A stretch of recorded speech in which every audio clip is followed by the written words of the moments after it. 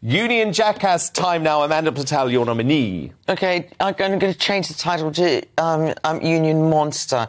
It's the Tory MP Tobias Ellwood who ran over his neighbour's cat and just left him to die in the street with his human people. As cat owners, we cannot stomach that cat. And how would you feel if someone did that to Dirk, OK? How would I feel if they did it to Ted? Good choice, Adam. Mine is Gavin Williamson for trying to manipulate the votes towards Jeremy Hunt. And we all know we don't like Jeremy Hunt. And Ashley James, your nominee. Mine is an honorary nominee, which is the French UEFA, because they blamed English fans for being hooligans, but they've now admitted there was a string of mishandlings and admin errors at the Champions League.